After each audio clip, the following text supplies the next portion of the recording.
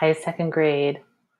So last time we learned about population and population density, and today we're going to put that together and focus on the question, what are population and population density and how do they relate to each type of community?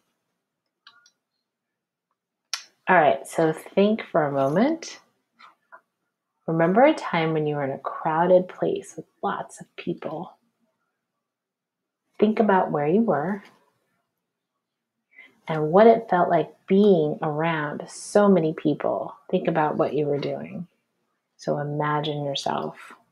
You may have imagined yourself somewhere in New York City because I'm thinking, why do you think the population density is the greatest in New York City compared to all other parts of New York? Let's kind of brainstorm some reasons. Well, first of all, New York City is urban.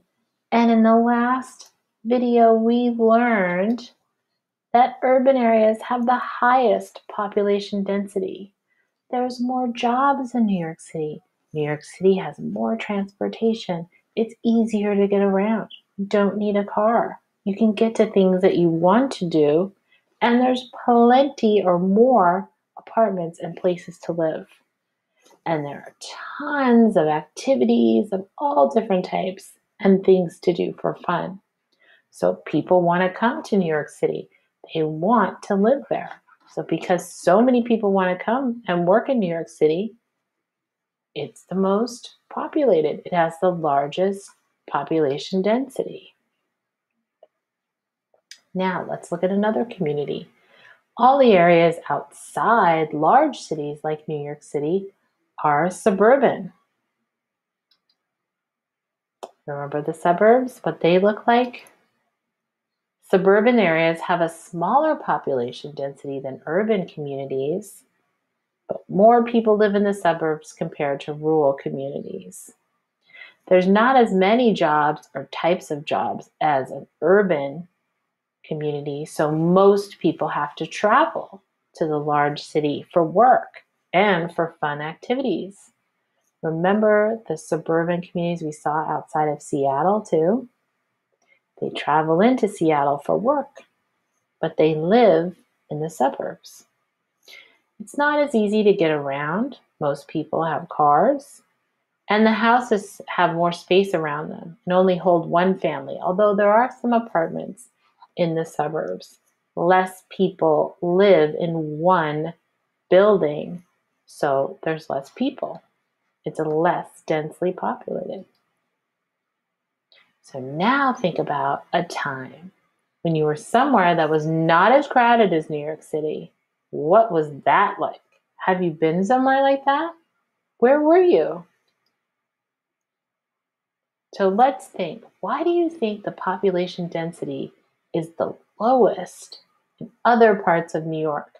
Let's go back to our map. Remember when we looked at this map in the last video and we noticed that the light yellow is the least amount of people, less than 74,000 people. Why is the population density so low in these areas? Let's see what these places look like. Well, they're rural. So what makes rural communities have less people? Well, there's much more nature than there is people, right? And we learn that rural communities have the smallest population density. There's not as many jobs, and there's not as many types of jobs. So a lot of rural communities have one type of job that is for the whole town, or there's lots of farms. People are farming, and they don't need as many people to work as they do in offices or factories in the city. It's not as easy to get around. There's a lot of small roads. You definitely need a car. There's usually not any other kind of transportation. And there's not as many places to live because there's more space in between the houses.